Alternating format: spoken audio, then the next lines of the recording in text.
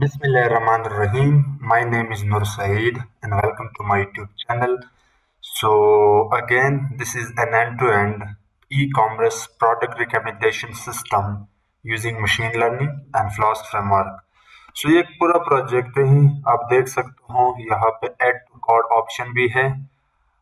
You can clearly see these are the top trending products. You can see we have also added add to cart functionality.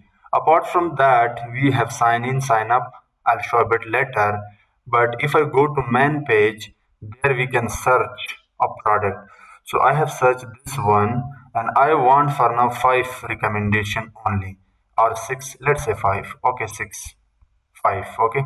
So search on the button and you can see our system recommend 5 products with images. We are also getting the images.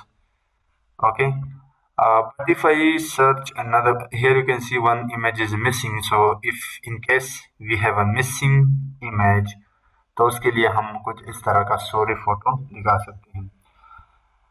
Let's try one more. Now this time मैं यहाँ पे 10 products search करना चाहता हूँ. तो जैसे मैं search पे click करूँगा, you would see now this time we have instead of 5 top 10 recommendation for this one. Okay, so basically we are going to implement all these things, but before that also let me show you that we have a setting option. You can change the theme like black.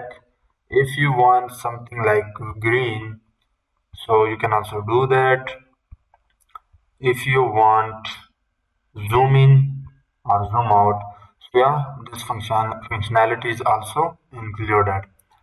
Apart from that, we have a sign in page and we have a sign up page. Okay, इस project के लिए we will be using XAMPP MySQL server for database.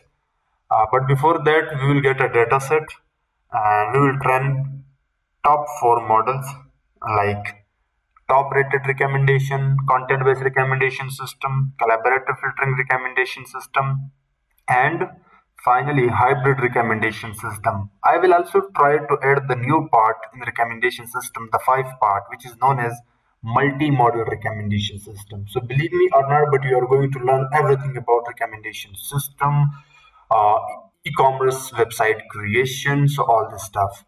So let me go to home, and in home you can see here we have a background video. After that, these are the top trending recommendation. Because the first time user आता है, we don't have new user history, so in that case we have to show the top rated products. But once you go to the main page, then you can search and all those things. The database is, as I said, product DB. ये भी हम देखेंगे. So let me show you a sign up. So मैंने sign up पे click किया. The user, let's say Noor Saeed, and email is noor@gmail.com, and the password, let's say for now ABC. So sign up. You will see the message success, user signed up successfully. If I go to database, और database के अंदर अगर मैं sign up table को reload कर दूं, this is the user. ये दो मैंने पहले add किए हुए थे, but this one Noor Saeed with this password. Okay, you can clearly see. Now if you want to sign in, then username, what was the username? Noor Saeed. So Noor Saeed. Let's say the password. This time, let's say I want wrong password. Let's see what the system says. User sign in successfully. No, it should not be like that. Just let me check. If I go to sign in table. Okay. So यहाँ पे एक validation का issue आ रहा है. We will see that later. But yes, you can sign in as well. So yeah, this is the project. Now in this project, what you are going to learn? First of all, you will learn a Jupyter notebook code. where we will be getting e-commerce product data set.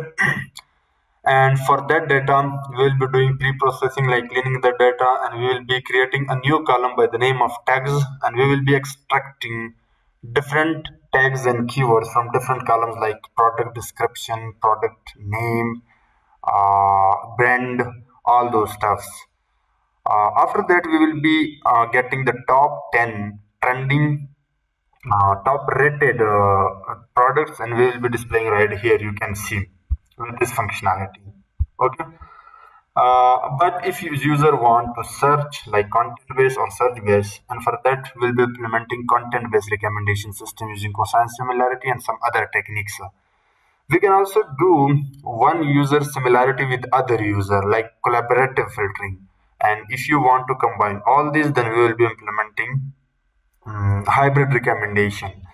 And if you want something new like multimodal recommendation system, which is quite in a research base recently, I will also try to add that one.